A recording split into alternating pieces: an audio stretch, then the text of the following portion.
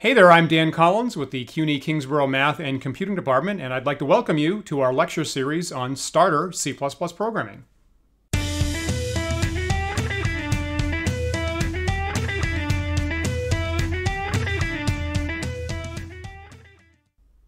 So a little bit about me, Dan Collins. I am a full-time lecturer at CUNY Kingsborough in the Math and Computing Department. I have higher degrees in mathematics and statistics and philosophy. Now, prior to my current position, I was a programmer in the video game industry working in C++, and among the companies I was at for a while, one did racing simulations on the PC. We had a NASCAR racing game that was pretty popular, and another did online digital collectibles, games like Magic the Gathering Online, if you know what that is, things like that. Now, about our course is definitely geared to be tutorials for beginners. We are not assuming that you have any prior programming experience. Of course, if you do have prior experience like that, you will have a leg up on the material. What we do assume is that everybody has basic computer literacy. You can find your way around an operating system.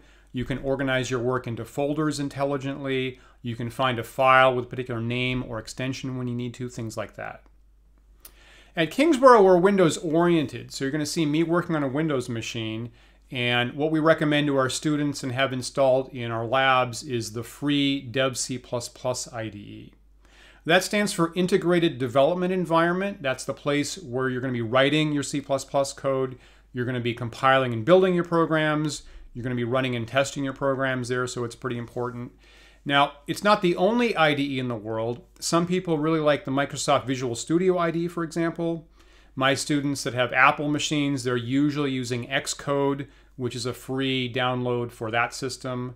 So if you do have another IDE that you prefer, of course, you can do this work in whatever you like. You'll have to learn that IDE on your own. Me personally, I do really like Dev C++. So when you see me working on examples in these lectures, that's what you'll see me using.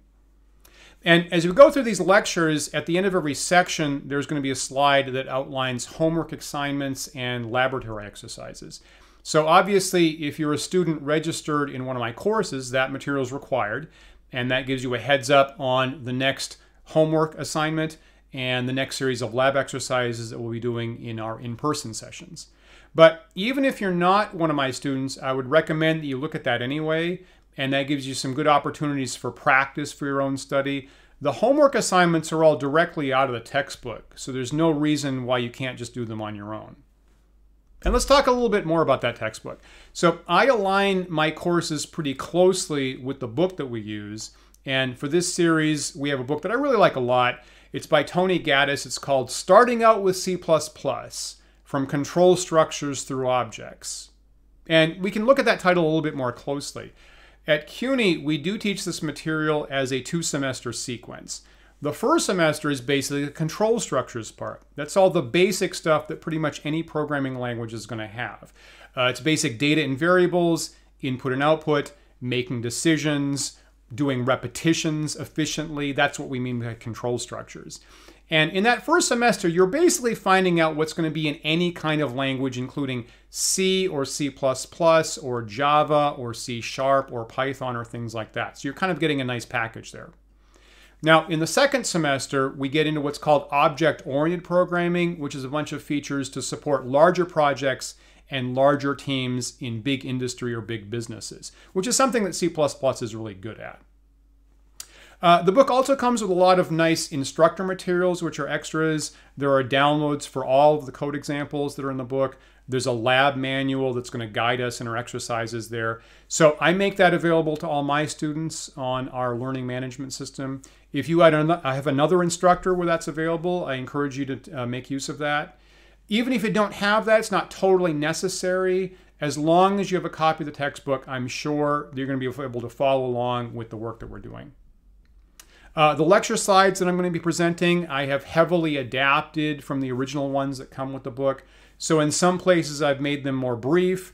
In some places, I've added some things that I think are important. I've added animations in order to demonstrate things in certain places. So it's very much customized to how I think things are important and how I would present things in an in-person class. And I make those slides available at my CUNY Academic Commons site. So there should be a link in the YouTube description to that. Whether you're one of my students or not, I would encourage you to go there download those slides, and you can use those to guide your own study. Okay, so I think that's basically what you need to know to get started with this sequence.